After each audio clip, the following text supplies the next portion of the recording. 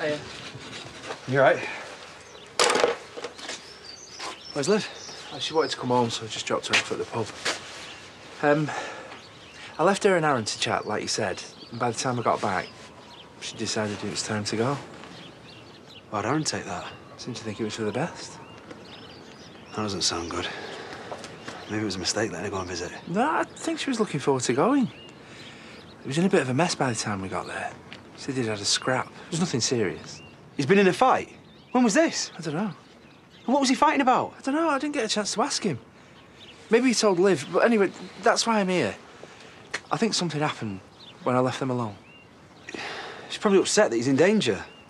Yeah, except it seemed more like she was angry.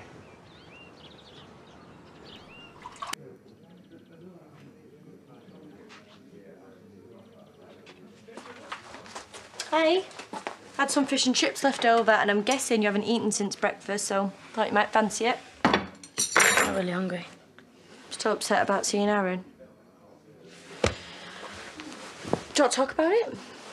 What's the point? I can't do anything about what goes on in there.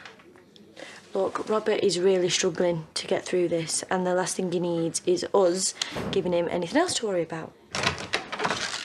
Hey. I hear the visit didn't go so well. Paddy seemed to think you were angry with Aaron over something. I was probably just overreacting. You were angry he'd been fighting again? I'm gonna get back to the kitchen.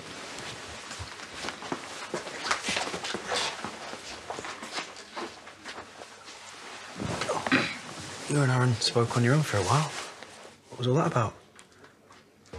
He just, wanted to know how I was getting on at school. You're not worrying about anything else?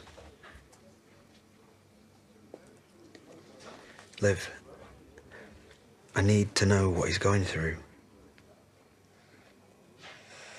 I guess I was just upset about seeing him in there.